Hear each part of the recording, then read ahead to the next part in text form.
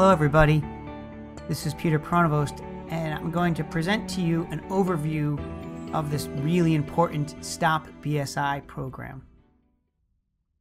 Before I start with the learning objectives, I want you to recognize that there's going to be a lot of material in here, and don't feel that you need to leave this being an expert in all the things we discuss. Virtually every slide on this presentation will be the topic of a whole nother future session on this curriculum that we've developed. So what I really want you to do is take a deep breath, listen, and try to take some of this work in. The objectives that we have are the following. First, to understand the goals of the STOP BSI program, to understand how the project is organized, to understand the interventions that we'll be asking you to do, and finally, to learn who to call for help.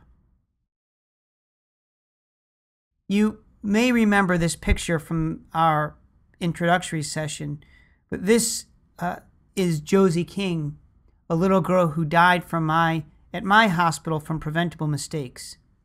And on the 4-year anniversary of her death, her mother came to Johns Hopkins and asked me, could you tell me that she's less likely to die today, and how do you know? And the sad reality is, at the time, neither we nor the U.S. healthcare system could give her an answer, and I believe in my heart that she deserves one.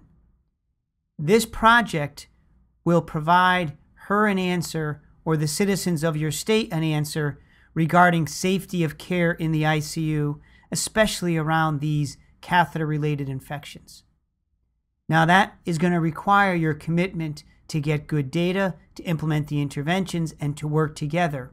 But we have no doubt that together we'll give her a resounding answer to her question. Now our goals are ambitious.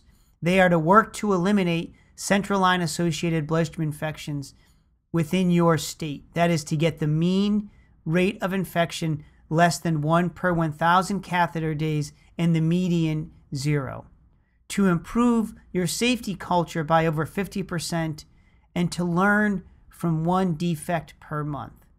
Now this sounds ambitious, but I'll share with you we've done this within the state of Michigan. We've done this within the Adventist health system, and we're completely confident that we can do it with your help in your state.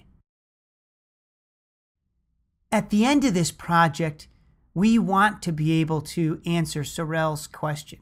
So we will be providing you with a safety dashboard for your intensive care unit that looks at how often do we harm with bloodstream infections, how often are we using evidence-based interventions, how often have we learned from mistakes, and have we improved safety climate and teamwork climate. This is the scorecard that we presented to the state of Michigan. It was a magical moment where we actually invited Sorrel King and some government officials, as well as the clinicians and administrators from all the state's hospitals, to come and share results like this. The intervention to reduce the top, or to improve performance on the top 2 items, that is harm and using evidence, is what we're going to call the translating evidence into practice model. The intervention to improve performance on the bottom 2 is called CUSP, or the Comprehensive Unit-Based Safety Program, and we'll spend a lot of time talking about both, but acknowledge that they go together. If you just try to put evidence in without changing the culture, it's like the myth of Sisyphus pushing a rock up a hill. It requires so much resources that it's not sustainable. And if you just improve culture without having some focused and concrete outcomes to improve, it's like a kumbaya session, and it doesn't really continue to engage clinicians. So how is this project going to be organized? Well, it's a statewide effort that's going to be coordinated by your local hospital association. We will run this like a collaborative model, modeled after the collaborative model used by the Institute for Healthcare Improvement, where there's 2 face-to-face meetings annually, and then monthly coaching calls where you share what's working and what's not. We share evidence, and we work on this journey together. We will provide standardized data collection tools and evidence because it's inefficient for each hospital to do that alone. It takes too many resources. But we will hope to have your local leadership at your ICU modify how you actually implement these interventions. So it's this partnership with centralized measurement and evidence and local modification. Now, all of you need to understand the science of patient safety that will undergirdle this work. Now, there's a whole session on this, so we don't want to go into it in detail here. You could simply link to that section. But the sciences are as follows. First, understand that work is a system and that the system determines performance. Indeed, there's a quote that says every system is perfectly designed to achieve the results it gets. If you understand that, you understand much of what we're trying to do. The second is to understand some basic strategies of safe design, and those are standardize whenever you could. That is, unambiguously say who's doing what, where, when, and how. Create checklists or independent checks for key steps in a process, and when things go wrong, learn from them. Don't just recover. We often need to recover because we have sick patients who are in need of care, but we also need to learn. That has reduced the risk that future patients will be harmed. We need to make sure that we apply these strategies not just to technical work, but to our teamwork, how we communicate. And finally, recognize that teams make wise decisions when there's diverse and independent input. So listening to patients, their families, and nurses isn't a nicety. It's absolutely critical.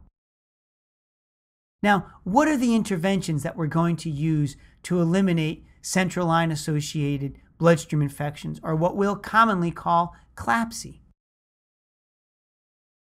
Well, the model that we use to translate evidence into practice and that was recently published in the British Medical Journal is as follows. First, we want to summarize the evidence and convert that evidence into behaviors. We've done that for you. There's 5 behaviors that seem to be most strongly supported by the evidence and have the lowest barrier to use. They are avoid the femoral site, use full barrier precautions, wash your hands, clean your skin with chlorhexidine, and avoid lines if you don't need them. The second step is to identify local barriers to using this evidence.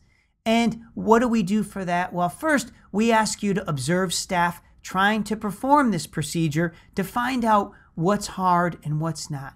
We then ask you to walk the process yourself to try to identify what the defects are in using this evidence. And then finally, speak to stakeholders. Ask them why it's hard. Engage them in discussions of what they see the barriers are. We then will measure performance, and we'll provide you tools to measure bloodstream infections using standardized definitions from the CDC. And then lastly, ensure that all patients receive the evidence using the model that we call the 4 E's, or engaging, educating, executing, and evaluating. Now, the 5 evidence-based behaviors, as I mentioned before, that will ask you to create a healthcare system in which you make sure every patient gets these are washing or remove unnecessary lines, washing your hands prior to a procedure, use barrier precautions, clean the skin with chlorhexidine, and avoid femoral lines. All worded as behaviors, hopefully unambiguous about what's to be done. We're then going to say, go find out what the barriers are to use this. And you could ask staff about their knowledge of this evidence. You could ask staff, why is it difficult to use these behaviors? That is, why is it hard in your area to actually comply with these evidence-based behaviors? To walk the process, that is, observe staff trying to place the central line, and you actually try to place it yourself to find out where are the defects happening so that you could remedy them. Now, in that last step of ensuring that patients get the evidence, we developed a model that we call the 4E model. Quite simply, it is engaging, educating, executing, and evaluating. And we found that for these projects to be successful, there's 3 groups of people that need to go through these 4 E's. They are your senior leaders, your team leaders, that is likely you or the ICU manager or director, and then all of the frontline staff. And engaging is the critical first step, because if each of those groups can't answer how this project makes the world better, nothing will happen. That is, fundamentally, people are in healthcare because they want to help others. And we have to make transparent and explicit how this work does that. We need to educate them on exactly what needs to be done. What are the behaviors that we're looking to see? Then we have to execute to say, how do we create a health system with your resources and your culture where every patient gets the evidence? And then finally, how do your staff know, how do you as an organization know whether you actually improve? And we'll spend a lot of time talking about strategies for this, but in brief, we engage with stories of patients who were either harmed from infections or staff who went the extra mile to make sure patients actually got the evidence. And importantly, by showing our baseline data to say, we may be a great institution, but here's what our current infection rates are, and is that acceptable? We then educate staff on the evidence. You will ask your staff to execute this program, applying those principles of the science of safety. That is, what could you standardize about a line cart or placing these catheters? Can you use a checklist to make sure patients get these 5 things? Could you empower nurses to make sure that patients actually receive the items on the checklist? And for every infection, do you investigate it and hopefully learn?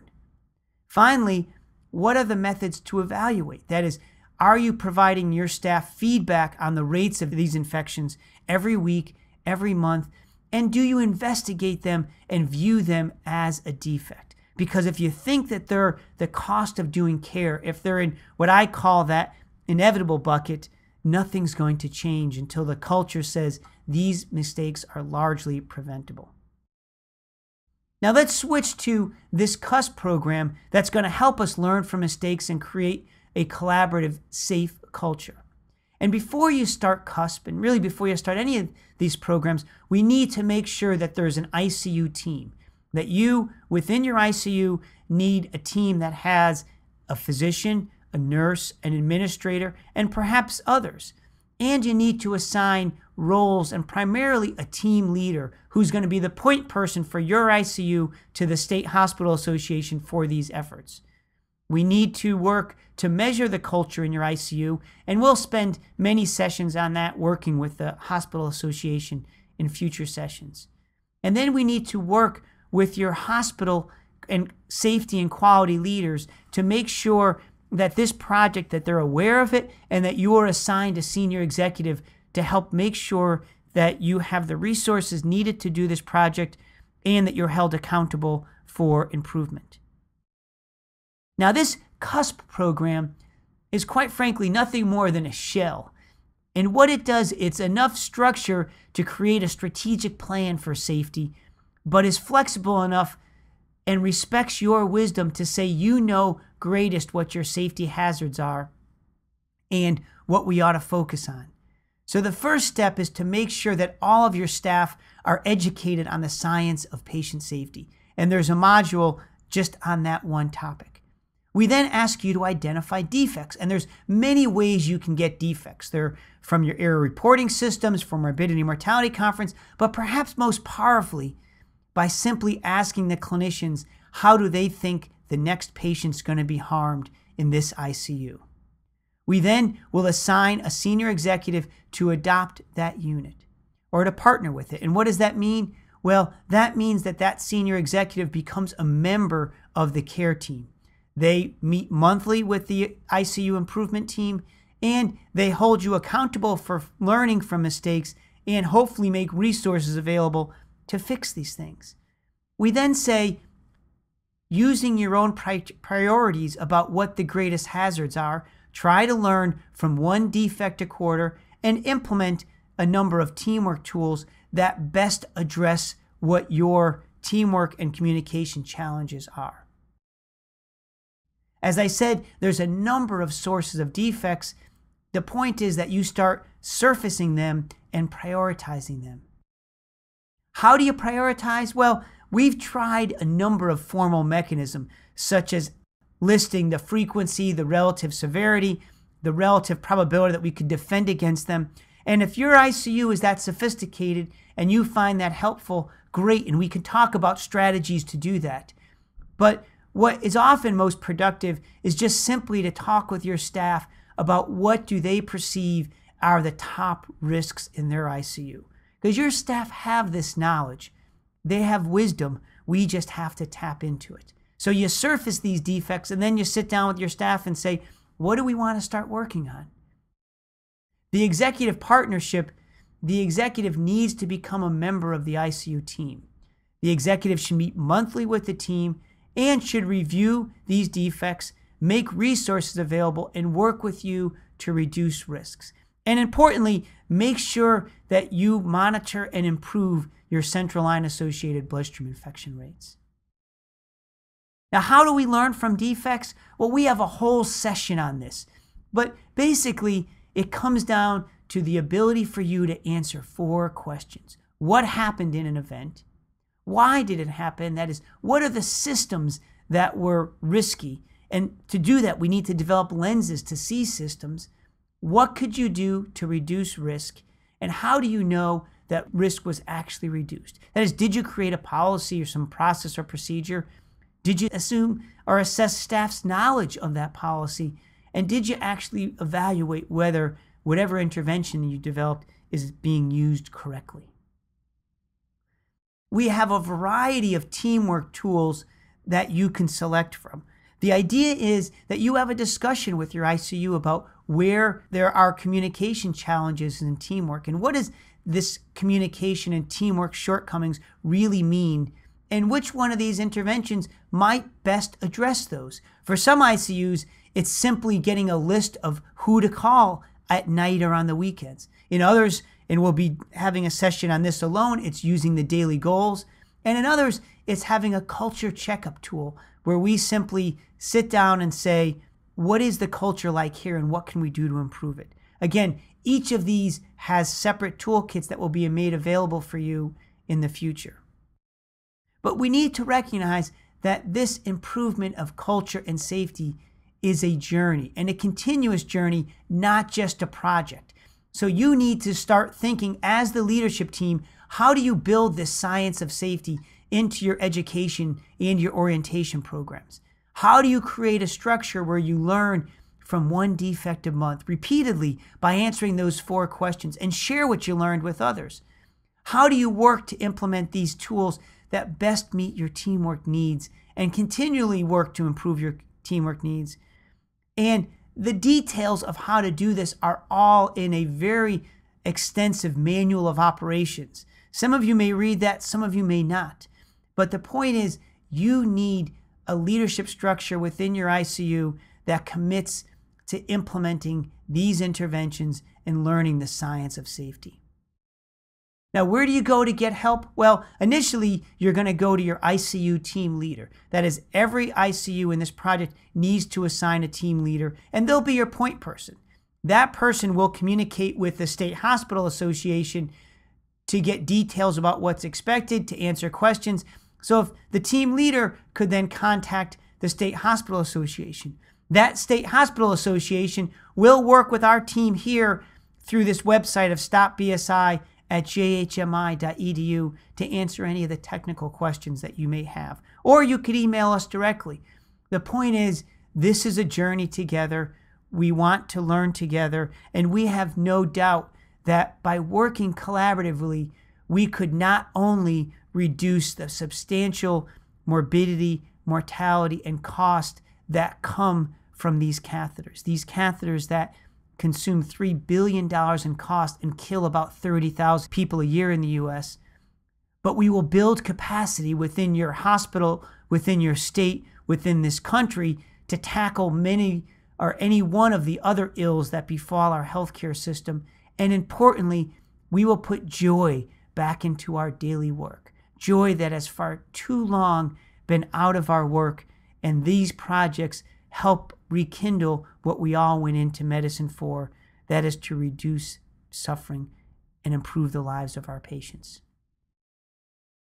I have no doubt that by doing this project, not only will we reduce the suffering and death and costs of care associated with these infections, we will build capacity within your hospital and your state and the country to really address meaningfully one of the many ills that befall our healthcare system, and we will put joy back into the daily work of medicine. But as important, we'll be able to look Sorrel King, the mother of this little girl, in the eye and say to her with confidence and resoundingly that yes, the citizens of your state are safer when they get ICU care, and here's how we know. This won't be easy. It will require your leadership and your dedication to collect data, to implement interventions, and to work to improve culture. But we are confident that we can do this together. And I believe that Sorrel King deserves an answer, and we're going to give her one. Thank you.